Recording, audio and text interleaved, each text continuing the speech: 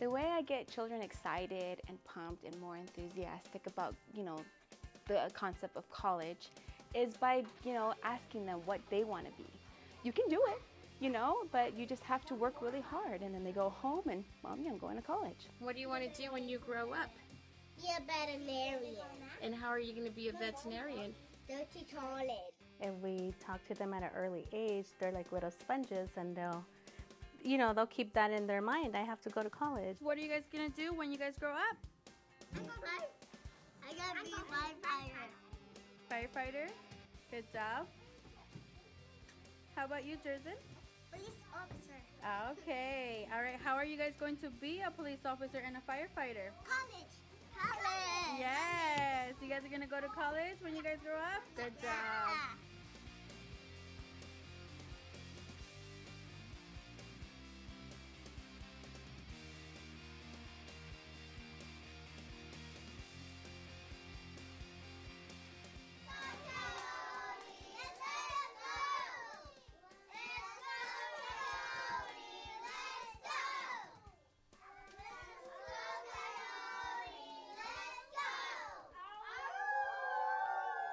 Hi, my name is Alice Chung. I'm the Principal of Early Childhood Education here at Hemet Unified School District.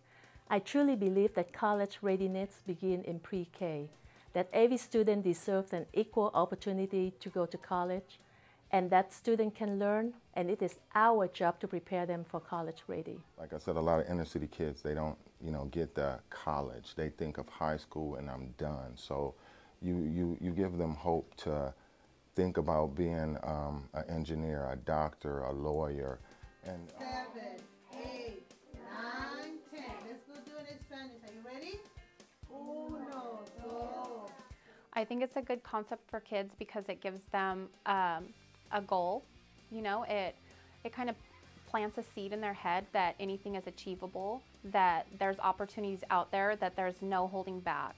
Okay, when I was asked about the NEU project, I got really excited being a teacher and also being a mom about encouraging young children regarding higher education, because I see for myself that higher education have changed my life and the experience that I've had just returning to school.